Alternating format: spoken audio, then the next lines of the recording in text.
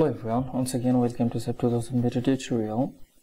In this video we'll see how to assign distributed frame load.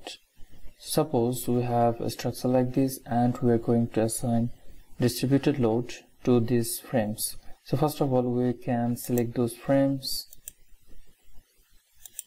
So I have selected those frames. After that we'll go to assign.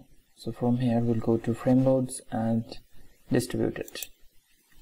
Here we have assign frame distributed loads window. We can select the load pattern, so it will be dead load in my case, and the coordinate system is global. I will use global coordinate system. After that the load direction is gravity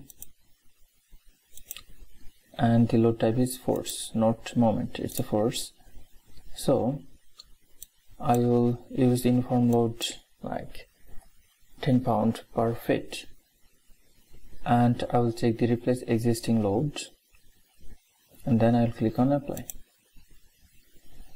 Then we'll click on OK. As you can see on the structure, the 10 pound per feet load has been added. So in this way we can assign the distributed frame load to the frames. I hope this video helped you a lot. I will see you in the next video.